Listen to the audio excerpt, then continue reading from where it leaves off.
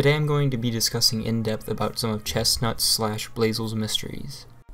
To start off, let's talk about Chestnut's name.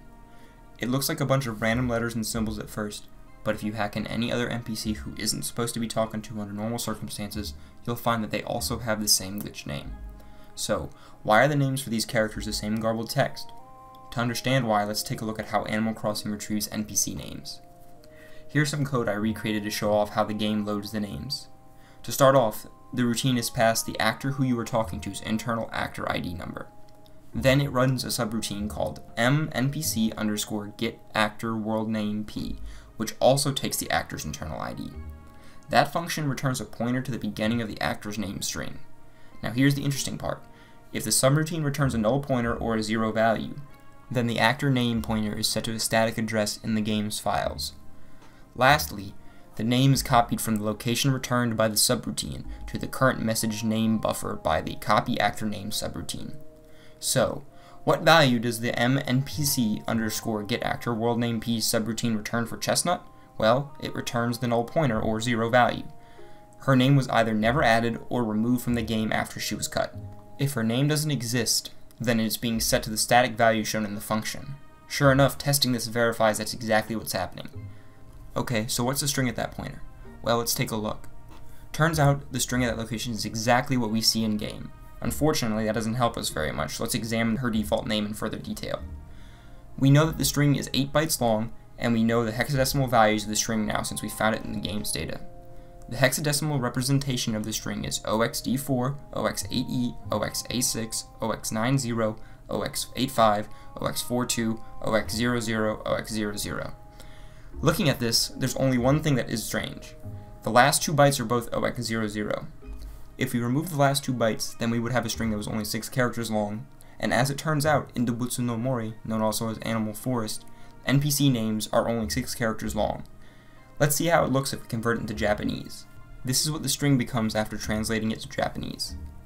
After running it through a translator, the result we get is Johnny B in English.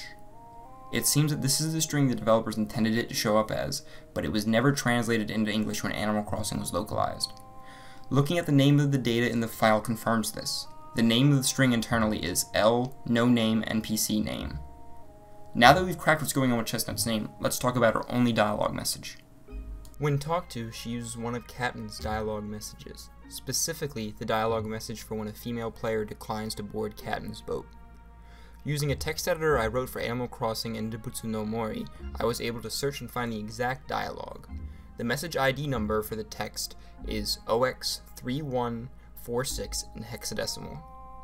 Talking to her only yields the same dialogue each time. Let's look at her programming to see why this is happening. Her talk routine, AEVD_set_talk_info, is a wrapper routine. All it does is call another routine, mdemo_set_message_number, with a specific argument. This routine is responsible for setting the current message ID number.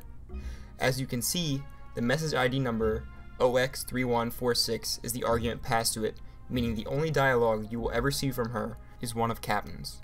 After she was scrapped, the developers probably overwrote her line with one of Captain's, which is why she says it. Just for comparison, let's take a look at someone who has a slightly more complex talk routine. Rossetti's Groundhog Day talk routine takes a 2-byte value to determine which dialogue he should say. If the value is equal to 0, he'll say the dialogue for message ID OX3DAF. Otherwise, he'll say the dialogue for OX3DB2. That concludes the research into why Chestnut behaves the way she does. While her occupation remains unknown, we did find a couple new details.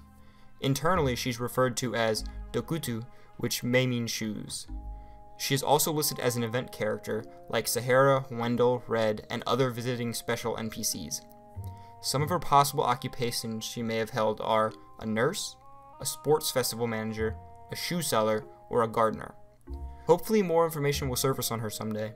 Until then, see you in the next video.